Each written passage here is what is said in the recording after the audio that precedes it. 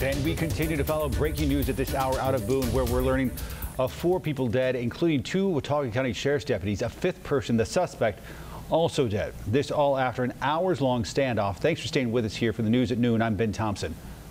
And I'm Carolyn Bruck. This afternoon, we are seeing photos for the first time of the officers killed. Sergeant Chris Ward and K-9 Officer Logan Fox were doing a welfare check on a family when they were killed in this.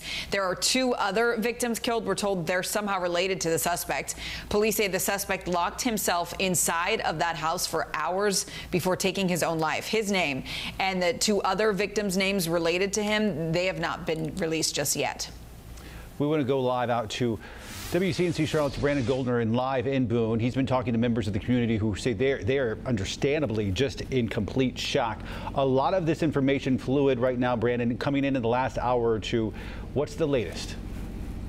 That's right, Ben and Caroline. Let's first show you this memorial that has been growing outside the Watauga County Sheriff's Office. We have been seeing people from all over, including family members of the 2 deputies, as well as friends, even people who don't know the deputies, who have been coming out here to pay their respects and pray for this community. As you just said, we had 5 people who were shot. We do know that the suspect, according to the sheriff, killed his mom and stepfather inside the home. Again, we do not know the identities of those individuals. They have not been released just yet.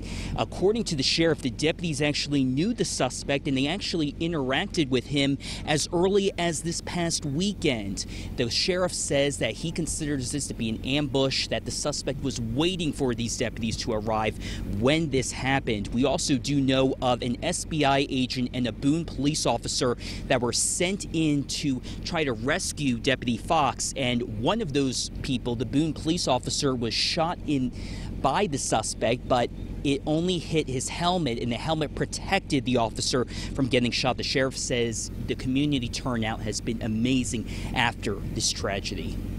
They have the compassion for the community and doing the right thing, and they did that.